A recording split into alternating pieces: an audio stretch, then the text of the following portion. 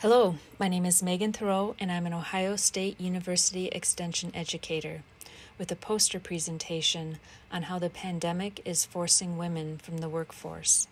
Can Extension's workforce development programs respond to this crisis?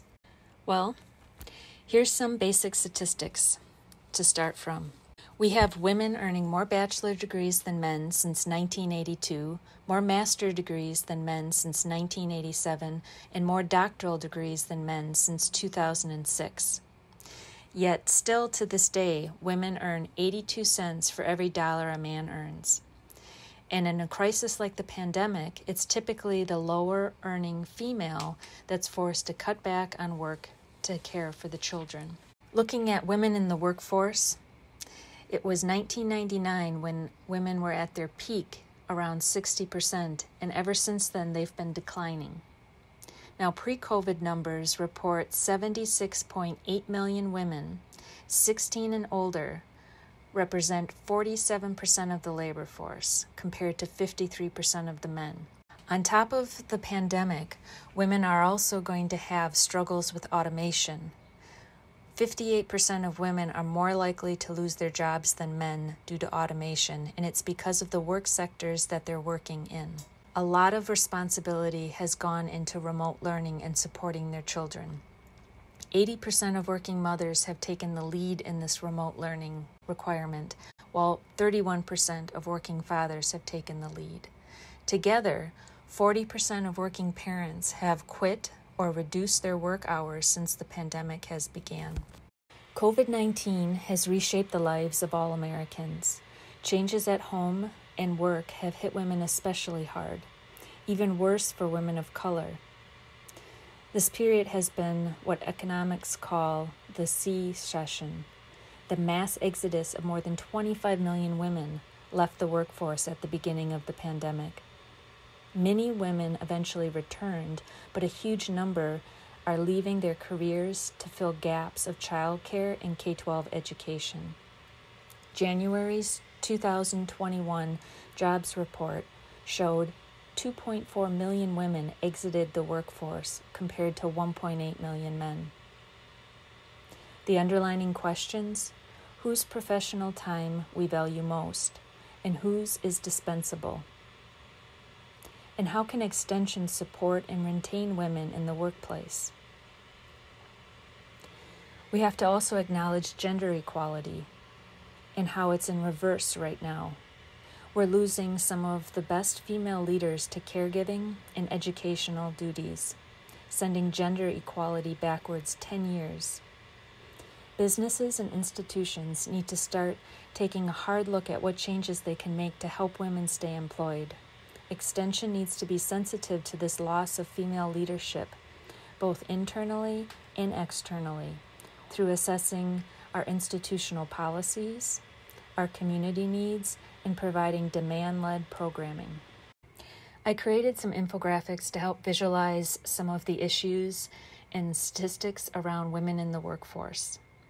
So taking a closer look, we can see that 40% of women are suffering or struggling in the workforce, compared to 43% of men. We also talked about women in leadership roles. 23.5% of women hold S&P 500 board seats in 2020. This is a 2.5% loss from the previous year. Now, when we consider women overall, 37% have felt consistently exhausted since COVID-19 started. However, focusing specifically on women with young children, we see an exhaustion level increasing to 42%. Senior level women, 54%. Black women, 40%. Lastly, 23% of women with children under 10 are considering leaving the workforce, versus men at 13%. Now, I placed this quote in the center of the poster because it's pretty important to recognize that the pandemic by itself isn't hurting women's careers.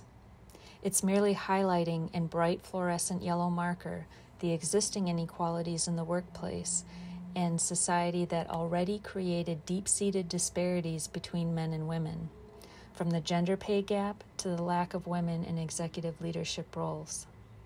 So now let's just take a moment and let those statistics take hold.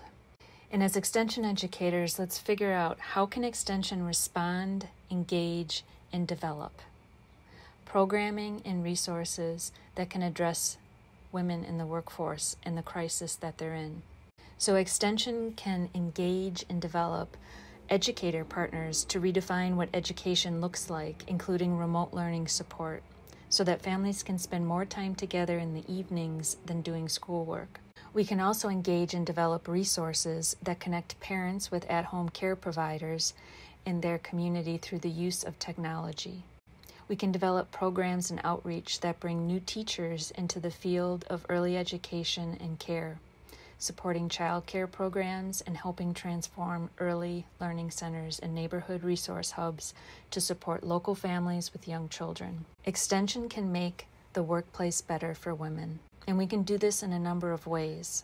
First, we can engage community business partners with equitable workplace review programs and resources to promote flexible work plans, switching from email to a simpler message-based communication platform like Slack or Teams, by scheduling work meetings into predictable chunks of the day or in the month, by redefining what constitutes a full workday or a full work week, and how an employee's productivity is evaluated. We can also move away from any billable hour compensation schemes that we utilize. We can also bring equitable changes for all by sharing resources that educate on how federal and local subsidies can impact workers' equality across the board rather than doing a piecemeal approach by going to employer.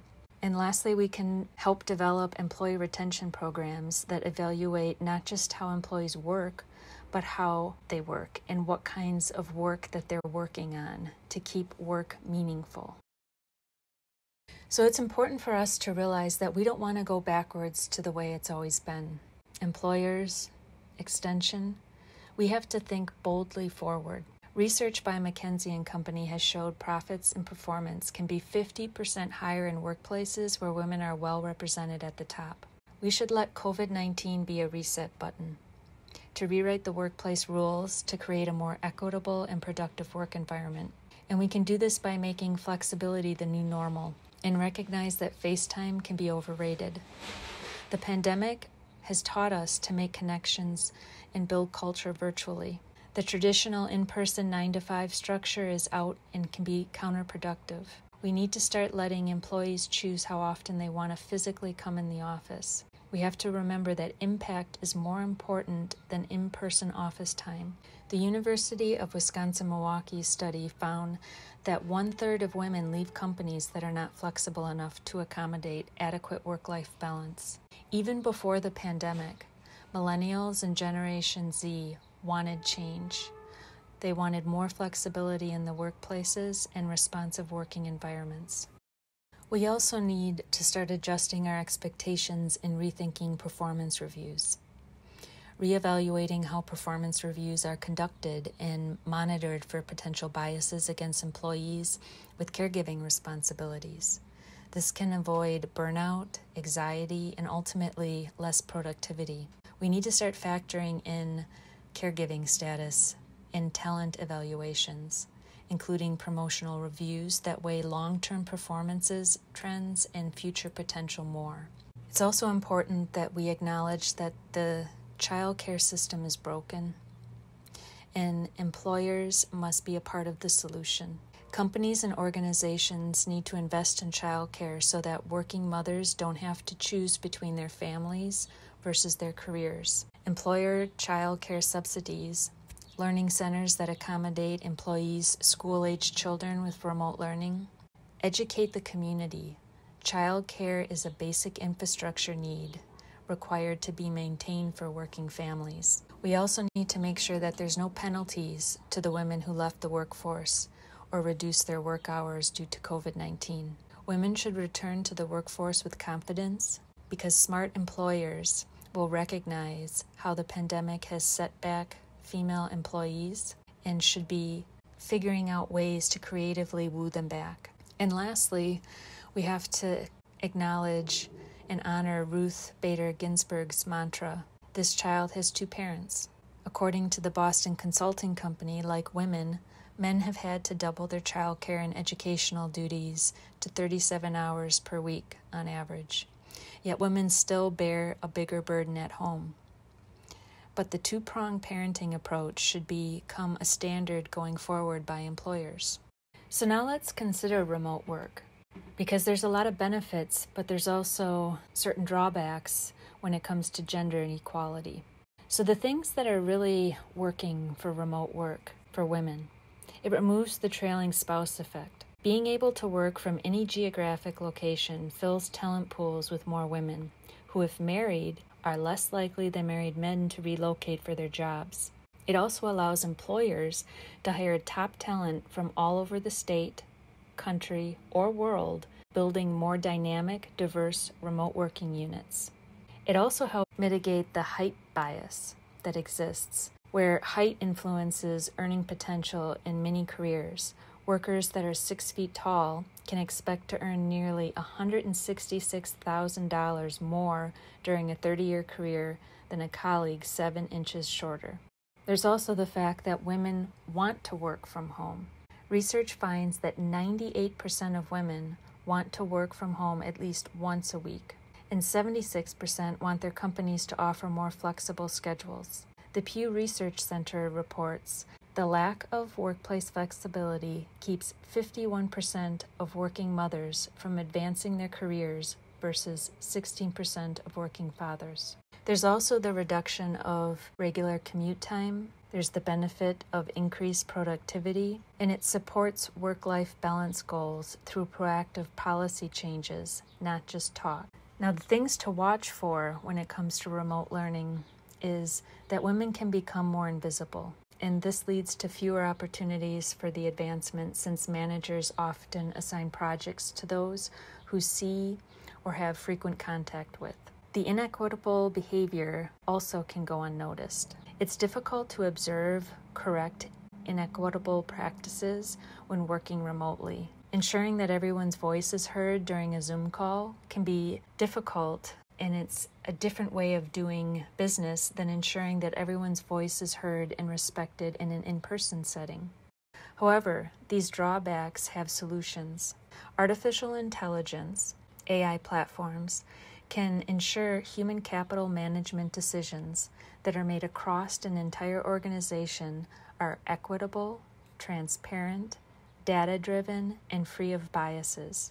This is especially important when it comes to decisions of pay, performance, and promotional decisions. Using AI platforms removes the ambiguities and the biases that are very prevalent in management decisions. Plus, it replaces the informal or relationship-based promotion opportunities with objective, data-driven decision-making.